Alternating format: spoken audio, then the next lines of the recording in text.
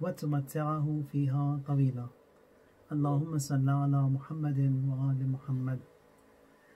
All these great personalities that we know and we hear, and especially in the fields of irfan and obedience, whoever has got to any rank, it is by the Holy Quran and the Ahlul Bayt alayhimus salam.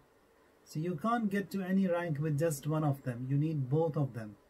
And equal importance has to be given to both of them. Now when we see the biographies of these noble ones, especially those who are living now and who have been living in our time, all of them gave particular importance to both of them, to the Ahlul Bayt and to Quran. For example, one of them is Marhum Ayatullah Udhma Bahauddini, who passed away in 1998.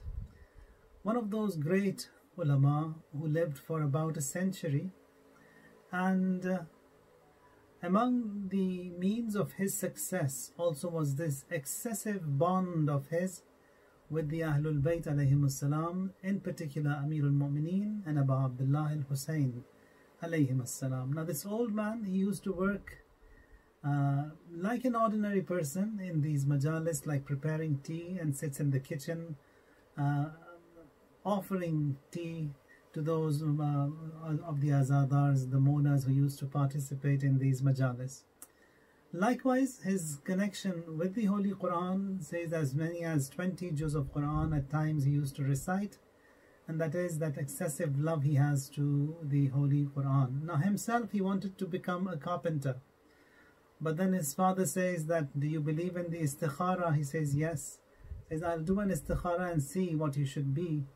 And then he says, I did an istikhara, it came out to be good, and I want you to be an alim, go study in the Hawza. He accepted.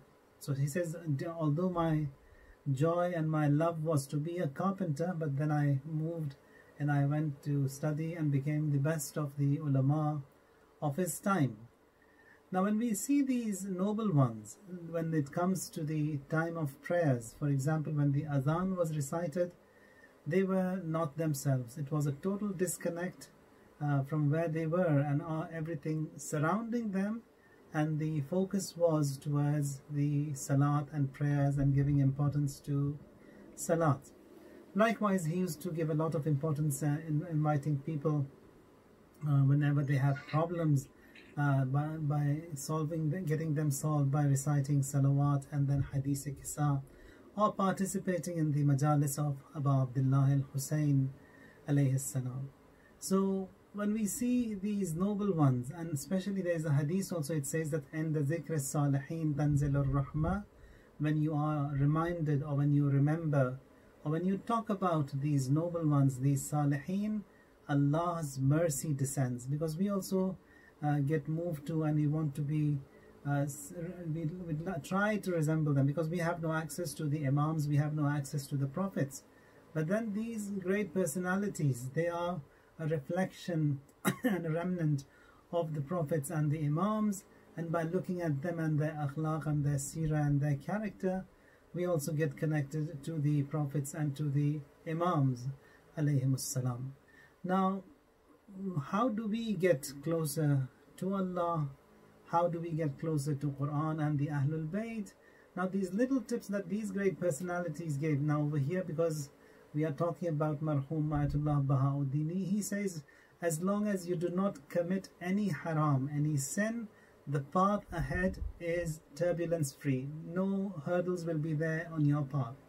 The moment we get into contamination and then committing of wrong and haram and disobedience of Allah, that is where all these hurdles and all these turbulences, they come in our life. Now, tahajjud, every one of us, we try to offer these night prayers and just wake up for about half an hour, 20 minutes before Fajr, and then offer these few rak'at of prayers. But this great personality, he used to do that, but not unlike us. His was 2-3 hours, and then it was just a few minutes of the salat.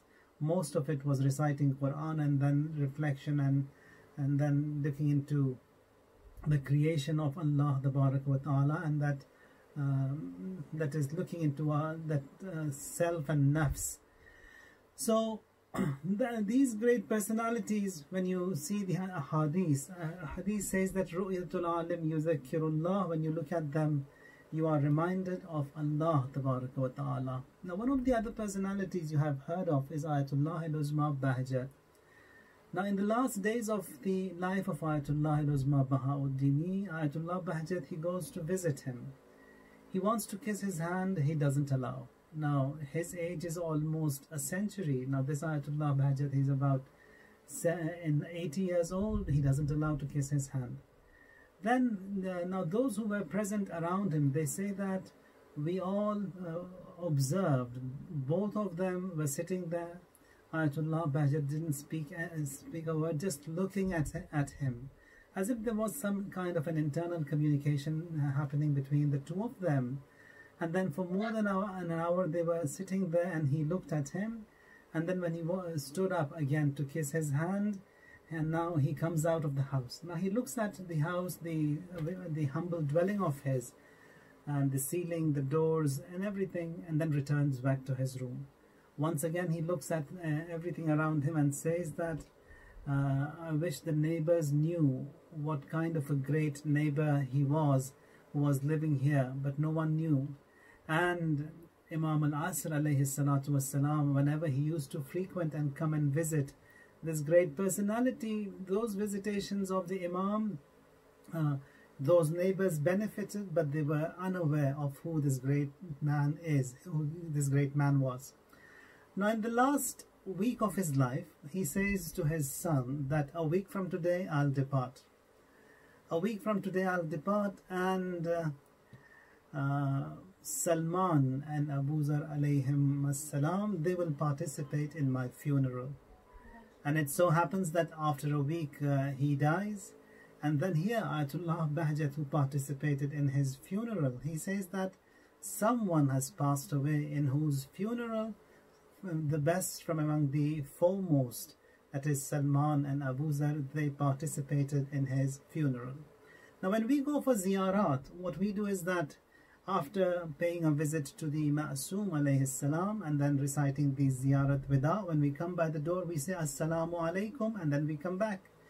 And then we come to another door, we say that salam again, and again when we are out of the haram by the main gates, again we turn back and say Assalamu alaik to the Imam. Now here Ayatullah Bahauddini, when he used to pay a visit, one salam, once he had done with the ziyarat, another one salam, and then he used to walk out of the haram. His students, they say that your seerah and your observance and performance over here is different to others. Everyone says so many salams, and you just say one salam when you walk in and one salam when you walk out. Why is it like that? He says that every salam, that I greet the Imam and Ma'soom with, I get a reply from him. So one salam when I enter and he replies to my salam, I hear that salam. And when I'm leaving and I say Assalamu alaikum, he responds to my salam again. And more than that, I am ashamed. I feel shy to bother the Imam by so many salams. Such a great personality. Now, one of my asatid, Ayatullah Mishkini rahmatullahi alayh, he was the Ustad of Akhlaq. He says that in the last days of his life of Ayatullah Bahauddini, I and my son-in-law, Ayatullah Ray Shahri, we too intended to go and visit him. And we said that we'll ask him, in these days that you've been ill, were you visited by Imam al-Asr alayhi salatu wassalam? Now this was the question in the minds of Ayatullah Mishkini and Ayatullah Ray Shahri, both of them. They say that when we came to visit Ayatullah Bahauddini, we sat in his room. After greeting him, the first thing he abruptly said to us is that just before you walked in, Imam al-Asr alayhi salatu wassalam was here in this room. As-salam he gave and greeted me with, the impact and the weight of that was heavier than the creation of Allah tabaraka wa ta'ala. Now these are these great personalities that we have, and that's the asset of the Shia world.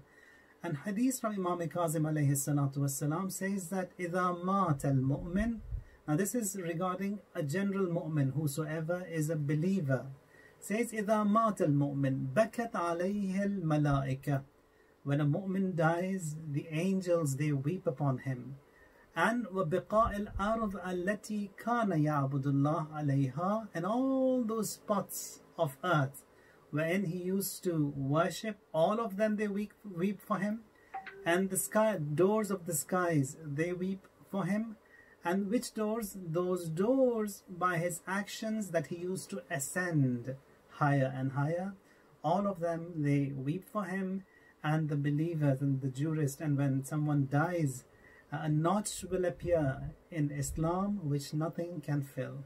The believers, the jurists, the fuqaha are the forts of Islam, like the forts surrounding a city.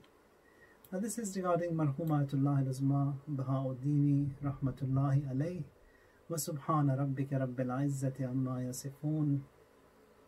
Wa salamun ala al-mursaleen. Walhamdulillahi rabbil alameen. Allahumma